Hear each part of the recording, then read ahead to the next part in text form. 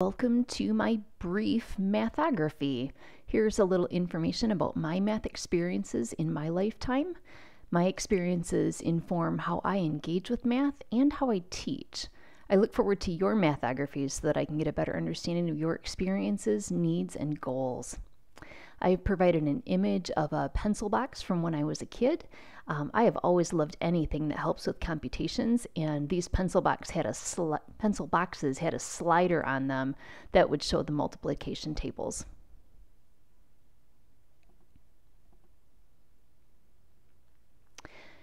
I have provided some notes that I jotted down while considering my own math experiences for my mathography.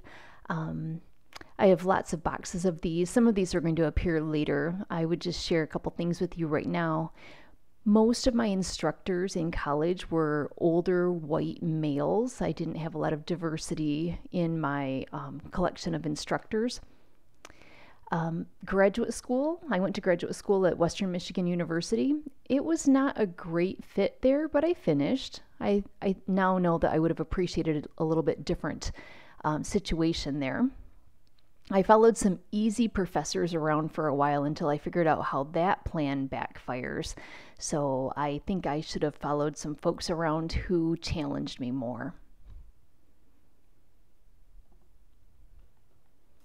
One of these boxes in my notes shows a problem that I got wrong as a kid, and I'm going to talk about that a little bit later. But it was an early indicator that teachers thought at that time that engaging in math meant following instructions or doing whatever the teacher saw to do. And I don't think that about math teaching and learning, but that's what my experience was as a younger person.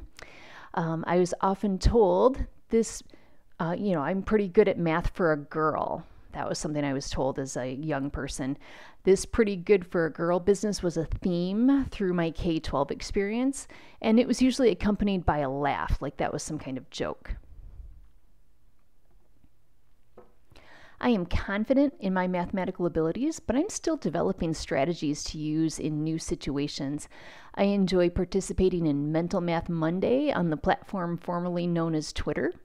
It is interesting for me to compare my solutions to others, and I get to learn stuff. When I took math courses as a younger person, I thought success in math meant being fast at computations or fast to pick up new solution techniques. I view success in math differently now, and I know that other qualities are actually valued in mathematics. Here I've provided an image from Howie, I think is how you pronounce his last name. I follow him on Twitter or whatever it's called now, and he does some Mental Math Monday problems. I like his work a lot.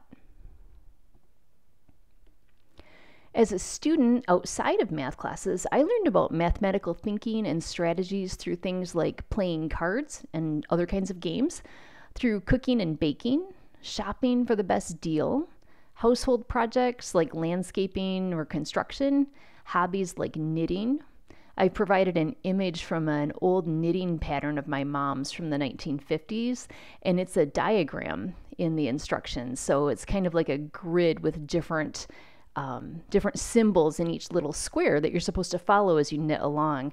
My mom's an avid knitter. Patterns like these are like codes, if you ask me, like coding. I had many positive, supportive experiences in math classes once I got to college. However, an early elementary school interaction went something like this. Count the dots in the image shown. And the image had 2 dots arranged horizontally, and underneath that there was 1 dot, and then 2 dots horizontally, and then 1 dot underneath, 2 dots horizontally, and then 1 dot underneath, followed by 2 dots horizontally. And the instructions were count the dots. I got the wrong answer, but nobody cared why it was wrong. In other words, they didn't ask how I got my answer. The teacher just kept repeating, just count the dots. Had the teacher asked, I would have told them that I was envisioning dice when I was counting. This would have been an opportunity to learn about double counting. Instead, I learned that I was not supposed to think in alternate ways in math class in this case. Just so you know, I love it when students see things differently than I do. And in the image that I provided, I also leave a little note. Here's some more math. Inserting images in the screens here doesn't seem to preserve their original proportions, making them appear distorted. There are a lot of things I've enjoyed about studying mathematics, including learning new ways of thinking and computing, realizing that mathematics opens doors to other opportunities like studying in other fields, and proving for certain that something is true or correct. All of these things have been very empowering for me. Some things that I have disliked when studying mathematics include feeling like I'm not good enough or fast enough compared to my peers, feeling like I've been left alone to figure things out on my own, and those feelings sometimes kept me from being my best mathematical self. Finally, I would say that my attitude about mathematics has stayed fairly consistent over time. I think mathematics, its concepts and its applications, are absolutely beautiful. I think that everyone has the capacity to learn mathematics, including very high-level mathematics, and I hope students will come to embrace mathematics and treat it as a doorway to opportunities. At this point, I don't want to share my thoughts on what mathematics is all about. I am waiting to hear or read your responses about that, and then I'll get back to you about my thoughts.